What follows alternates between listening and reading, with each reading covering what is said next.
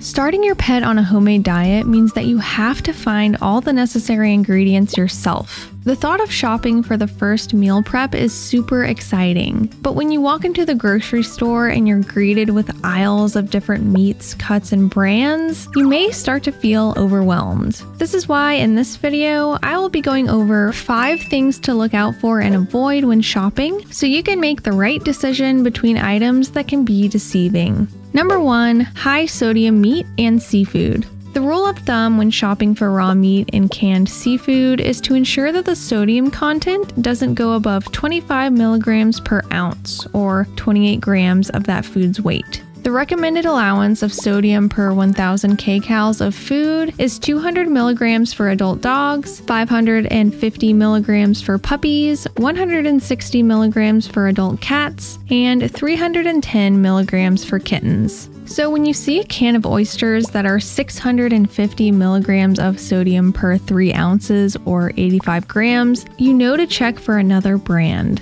In general, seafood like canned oysters and fish will naturally be higher in sodium as they come from the ocean, so there will be times where the sodium content can't be helped. But if you have options, always look for the can or container that has the lowest numbers. Some meats can be injected or enhanced with salt as well, so always check their labels. One time I almost checked out with boneless chicken breast before noticing that it was soaked in a solution of broth, sea salt, and carrageenan. Not only was I shocked by the salt, but I couldn't believe that carrageenan was also included. Apparently this is to retain moisture, but after learning about the ill effects it's been known to cause in commercial wet food, I don't think I would even buy this chicken for myself. Number 2, expensive choice cuts. Okay, these cuts of meat aren't something you need to avoid for any health purposes, but it's not at all something that's necessary, especially if you have a lot of cheaper options. Many new raw feeders, including myself in the beginning, can be drawn in by new exciting cuts of muscle meat.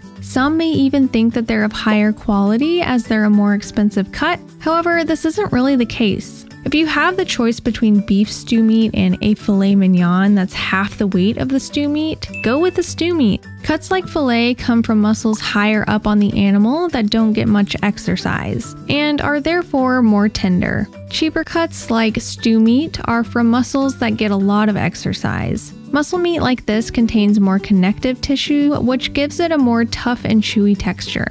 While tenderness is something that humans value, it usually makes no difference to our pets. When comparing their nutritional value, there isn't much of a difference. However, cheaper cuts do tend to be more lean, while some expensive cuts tend to be fattier. Number 3, meat with weight-bearing bones attached. Most pork, goat, and lamb bones, as well as all beef bones, are too dense for even the largest breeds to chew and consume safely. While the meat attached to these bones are more than fine to feed, always remove the bone that's attached and either save it for bone broth or toss it. Weight-bearing bones can cause teeth fractures, intestinal blockages, and are a potential choking hazard. These bones are also often machine cut, giving them a sharp edge that can pose an additional danger. If you're going to buy something for your pet to consume, it might as well be a cut that they can fully eat and utilize. In my opinion, this is only worth buying if you're using that bone to make bone broth. Number 4, bleached tripe.